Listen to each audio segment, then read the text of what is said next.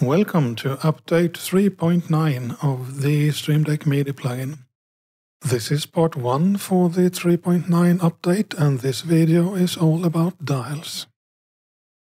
So let's start with the generic MIDI dial, which now can send pitch bend, channel pressure, and program change messages. And these messages can be sent from all actions: dial rotate, rotate while pressed, press action, and the screen tap actions. Another change for the generic MIDI dial and the Mackie control dial is that the left screen tap action is now a separate action, detached from the dial press action. So you have a new section for the left screen tap action.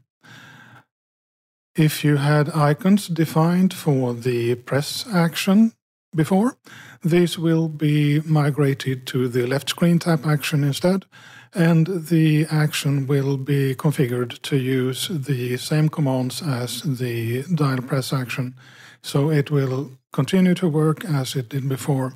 But if you want to set something separate for the left screen tap action, you can do that.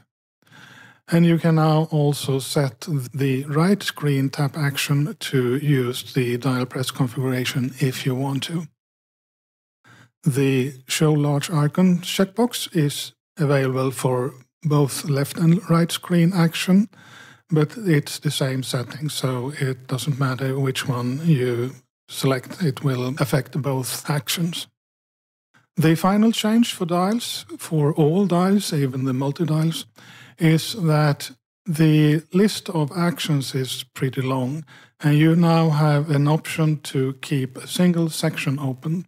So if you select a new section, it will close the other section, so it's easier to navigate the editor. That's all for this video. Check out part 2 if you haven't done so.